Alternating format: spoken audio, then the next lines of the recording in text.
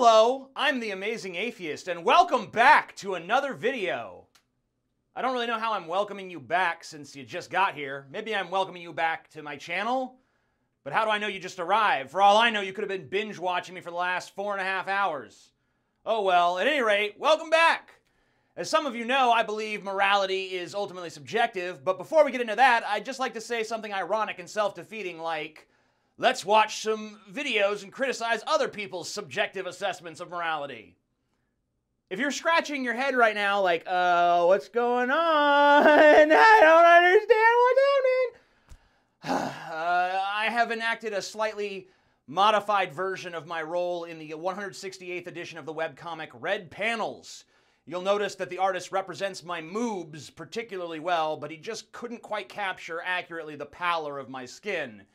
Anyway, like all good comic book artists, his work doesn't stand on its own, because that would be fucking passé. Instead, it's got 3 dense paragraphs of text to help you understand the message. Why didn't Bill Watterson ever think of that, huh? So let's take a look at what Mr. Panel, I'll call him that since I don't know his real name, has written here. It's curious that for the host of a podcast where they do nothing but offer criticism of the absurd views of other people, the Amazing Atheist believes the realm of morality to be subjective. Despite negating the value of his own critique, the show approaches its 300th episode. The basis for much of their reasoning, as was pointed out by show guest Milo Yiannopoulos, is their anecdotal experience and emotional responses to personal injustices. First of all, if you're going to mention the Drunken Peasants, please do so by name.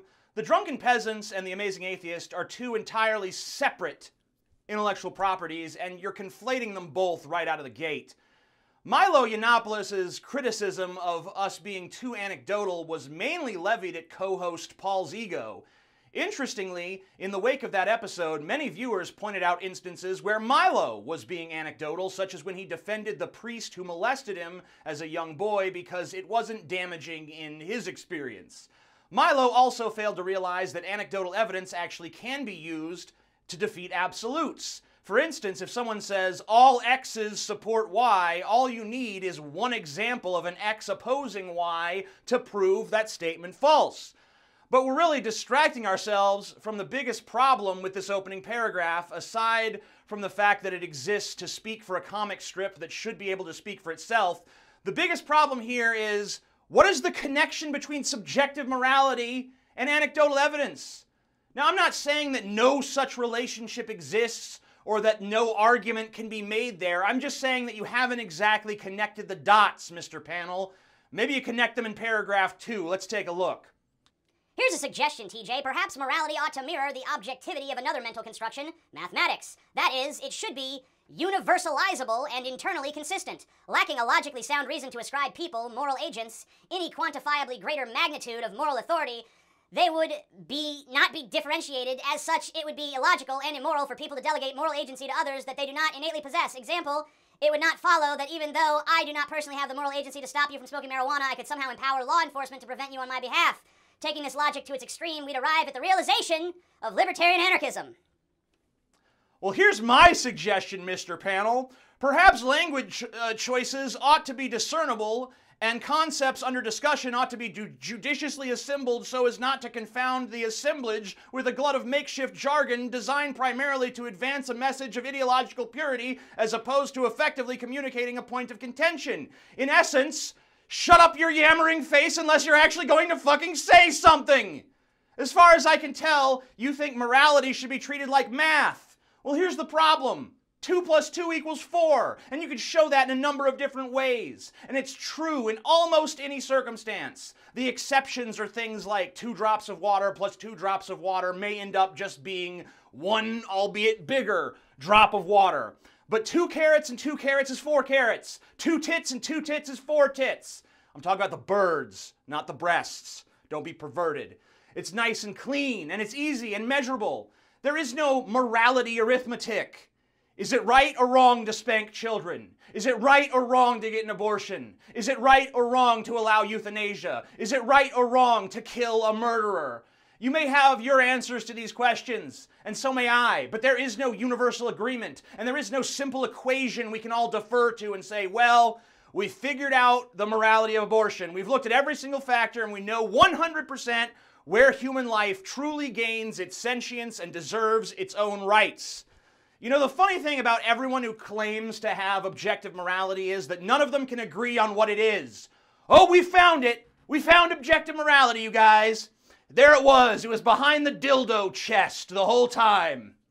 You know, things that are objectively true are genuinely not a source of much argument. Now, there are exceptions, like evolution or climate change, where people deny science based on faith and fantasy, but for the most part, objective reality speaks for itself. 2 + 2 is objectively 4. Everyone comprehending what I'm saying in this video right now is objectively a human being because no other life form that we know of is capable. If I chop off my balls and throw them in a blender, they are objectively gone forever. But whether or not it's right to get your baby circumcised, there's no objective answer to that. Only opinions, only different value systems in competition with one another.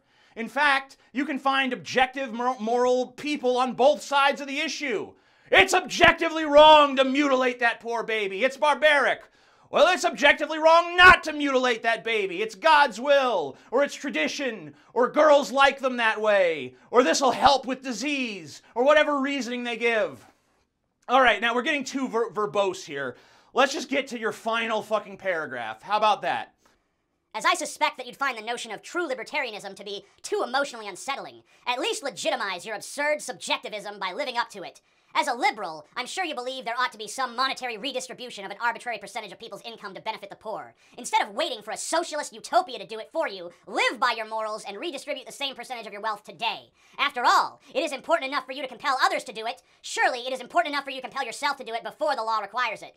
Well, if you're asking me to give to charity, I already do. In fact, I would like to urge everyone watching this to help me reach the $200,000 goal on my Extraordinary People Daring to Actually Help Women campaign. While Anita Sarkeesian was able to beat us to the $200,000 mark due to some big donors, we've shown her that we care more about real women than she ever will. The link is down below. We've raised $120,000 and we've got $80,000 left to go. I give a good portion of my income to charity, but our country needs more than a simple infusion of capital in the lower ends of the economic strata. We need a revitalization of infrastructure, education, environmental protection, and several other key factors. I'm not going to get into a libertarianism versus liberalism debate with you, especially since that is on no level addressed in your stupid fucking comic, but I will say that the solutions that this country needs need to be on a massive scale. One person acting on their own isn't going to make the difference. We need to change the way we do things as a society as a whole. If you want some objectively valid reason why we need to do that, I can't give you one. I don't think there's an objectively valid reason why this species even deserves to exist. Yet I'm glad we do so, and I hope we continue to do so. I'm the Amazing Atheist. Objective morality is bullshit. Peace the fuck out. If you enjoy this channel, subscribe to it. Now. Do it. You a sweaty fuck, TJ. Damn right I'm sweaty. This fucking room's hot as shit.